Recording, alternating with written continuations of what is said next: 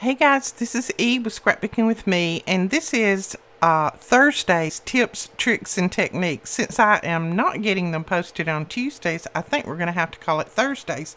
But anyway, this is our tips, tricks, and techniques video. This is going to be a quick one. I'm just going to show you how you can use some regular aluminum foil and just scrap paper. It doesn't have to be white. It can be any color you want because you're going to cover it with this.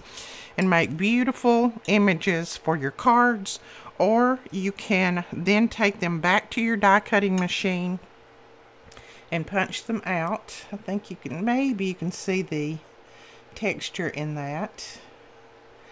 So I took it back to my die cutting machine after I had run it through and put the script on there, and then I just used this create and cut that out.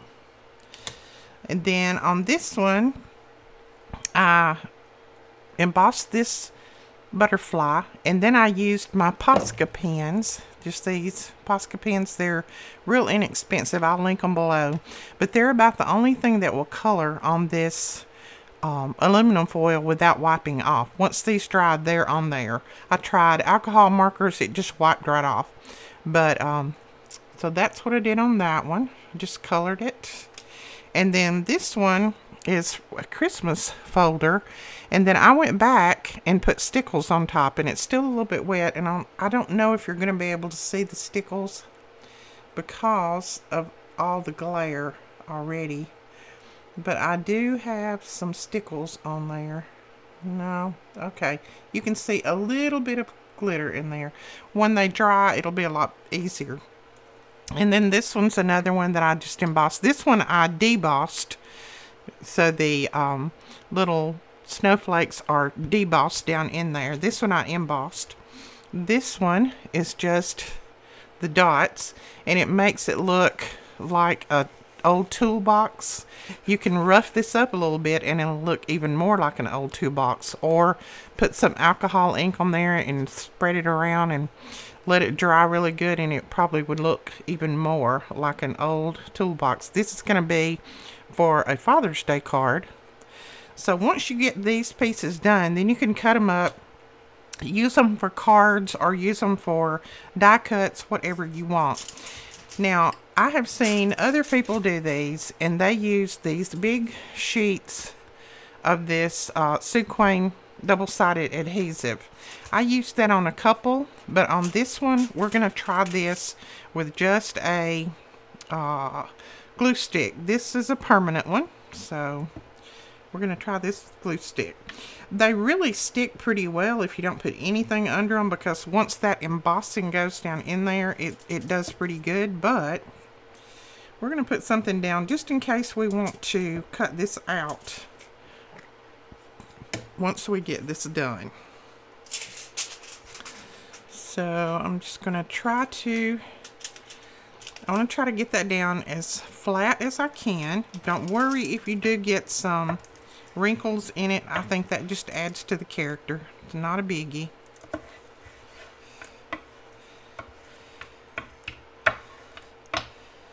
And just a little secret, if you get a little tiny bubble like right there, just take a little pin, poke a hole in it, and then press it down. Now, I go ahead and fold the sides over when I'm handling this, because as you know, aluminum foil is very sharp. It is tin, and it can cut you. So just go ahead and fold your sides back. Now, we're going to run this through my embossing machine. I have a Big Shot. If you don't have one, you can still use your embossing folders and a rolling pin. Roll that back and forth across it, and you'll still get the same images. So if you have a lot of embossing folders that you would like to use, but you don't know what to do with them, this is just a cheap and easy technique. Okay, I'm going to use the butterfly again. You know how much I love butterflies.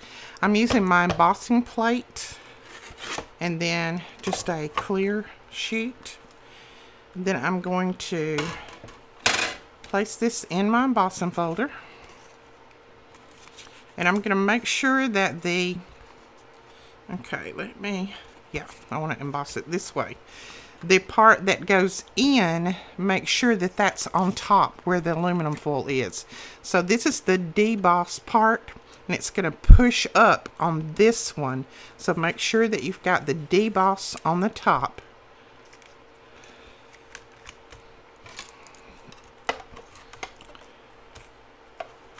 Okay, and then I run it through a couple of times. I run it through this way, and then I run it back. And then if it still doesn't feel like that it's getting a lot of pressure to it, then I might put a little piece of paper in there. But this feels like it's got plenty of pressure. You don't have to run it through this many times. It's just that my embossing plates are pretty sad, so they about had it. Now let's put that down. And look at that. Isn't that pretty? And see, I've got my raised area on top. That's what I want. Isn't that pretty? You can use that as is, or you can color it like I did this one. Either way. But I just think they're gorgeous. You could even cut this out and use it on a card or a project. If you have a smaller butterfly embossing folder, use the smaller one, cut them out and use them on your projects. But see, that stuck really well. I mean, that glue stick worked. And the glue sticks are a whole lot cheaper than these sheets. So, but try using what you have. Just, I mean, this is inexpensive. You know, you can get this aluminum foil at the Dollar Tree for $1 a roll, and then just use your scrap paper. You can see it doesn't matter what color of paper you have underneath.